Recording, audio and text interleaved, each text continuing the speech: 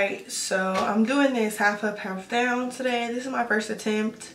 I already braided my hair and sectioned it out, so I'll just explain it really quickly. I did my half up. I basically split it kind of in half. I wanted not too much hair on the top, but enough so that the back didn't have to be braided too much, because I really don't braid my hair that much, especially for something like this.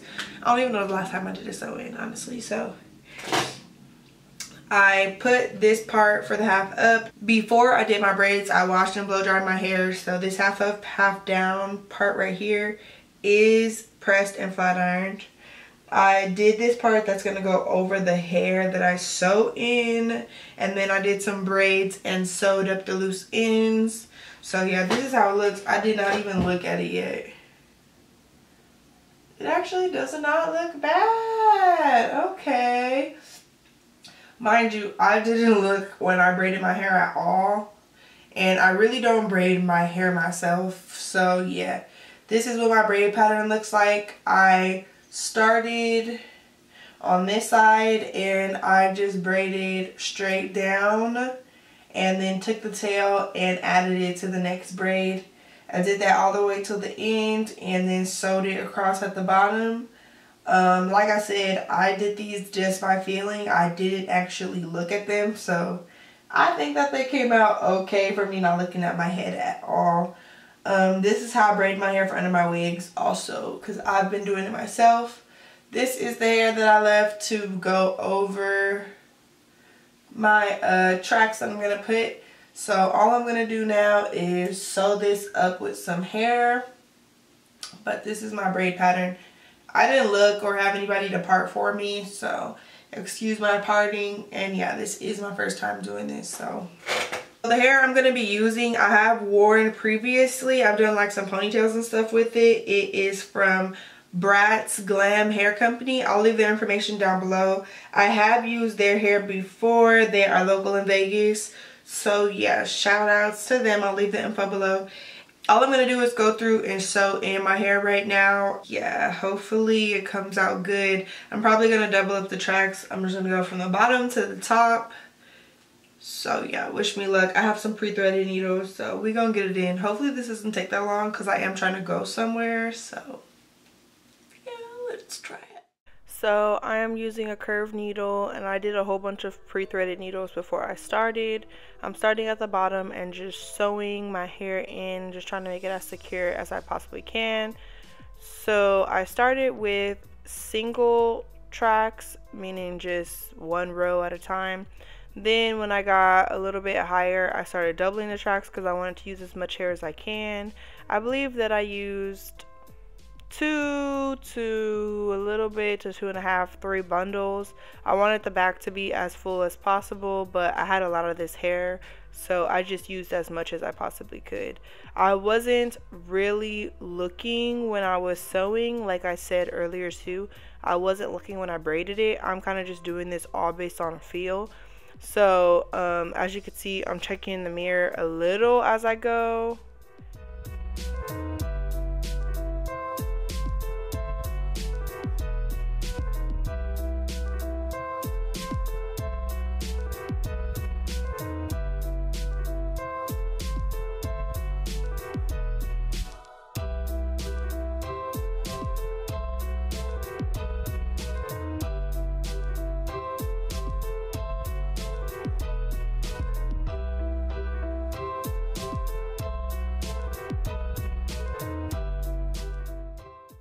There was a few times that the thread actually got tangled and knotted, so I had to go in and cut it and kind of restart.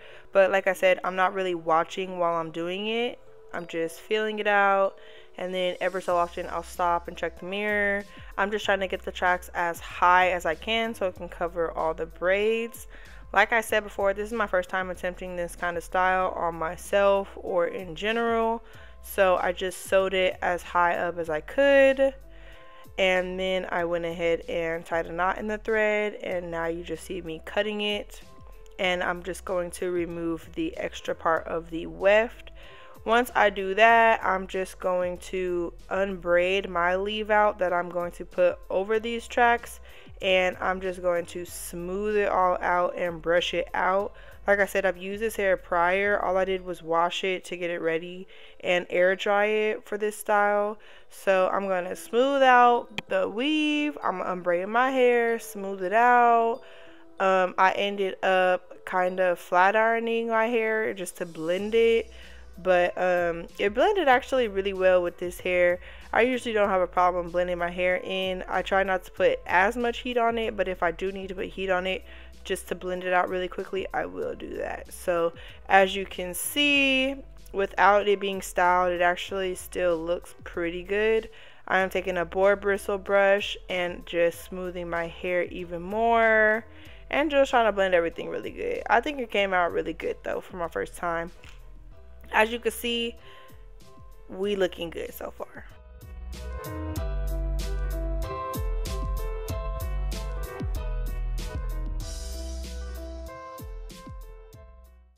Doing an action, up and down, pick up, break up, my head takes till I pick up. Yeah, welcome to the meet up, two dicks, big picture and a click up. Big picture and a click up. Yeah, I like my money and blue faces, baby. I like fucking, all my bitches call me fucker. Okay, so all I'm doing now is going through to style. I am wand curling the half down portion, and then I am just putting some pins to hold them into place. When I pin curl my hair, I find that it just makes the curls last a little longer because they kind of form the curl as they cool off. So once you let it down, it just kind of sticks a little better. I went through my whole head and did curls. I just kind of fast forwarded through that part because it's pretty self-explanatory. So then after that, I'm going in and doing my edges. So like I said, I pressed and flat ironed my hair. My hair is natural, so I don't want to use like too much just gel, which that's mostly what I had on me was gel. So I used some gel and some other products just to try to do my baby hairs. I didn't want them to curl up too much, but I want them to be like really popping, you know. I need these newborns to be on fleek, period.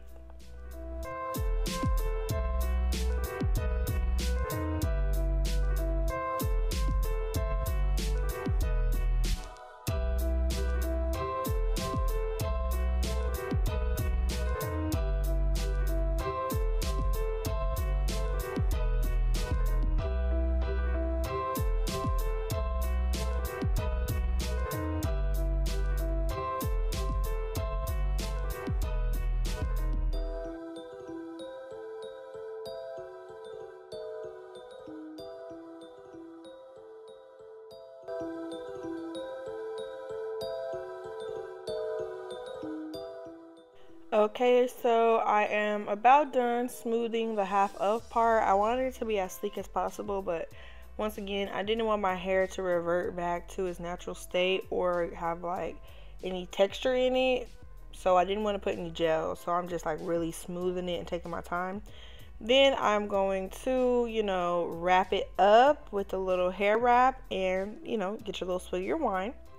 So this part was actually the most difficult. Like, I should have just made time to do the real wrap that you do when you're doing like an extended ponytail, but I didn't have time, so I thought this was gonna be faster, child. Look, Jesus.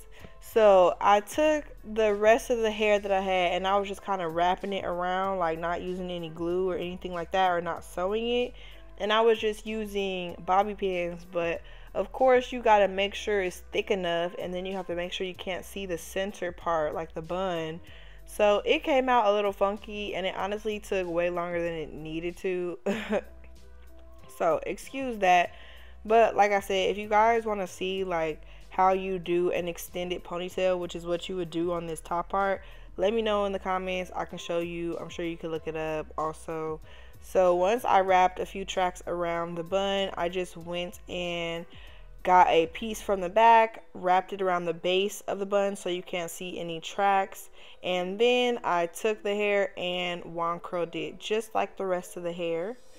Took all the pins out, and then hallelujah, we had a style. So the wrapping part with the pins, that, you know, we could have done without that. But in one of my next ponytail videos, I'll show you guys how to wrap it correctly, and then I'll link it down below. Let me know if you guys want to see that. And if you guys enjoyed this video, don't forget to like, comment, and subscribe. I will be right back with the finished look.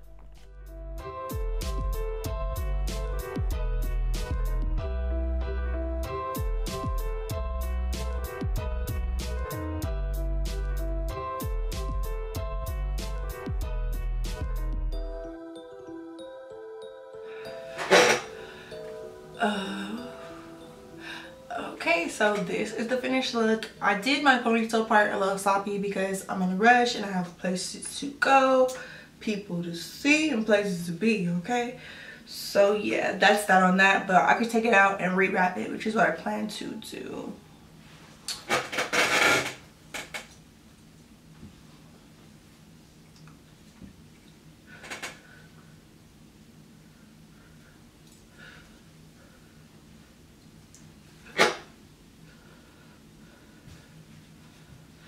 So thank you guys for watching. Don't forget to like, comment, and subscribe, and I'll see you guys next time.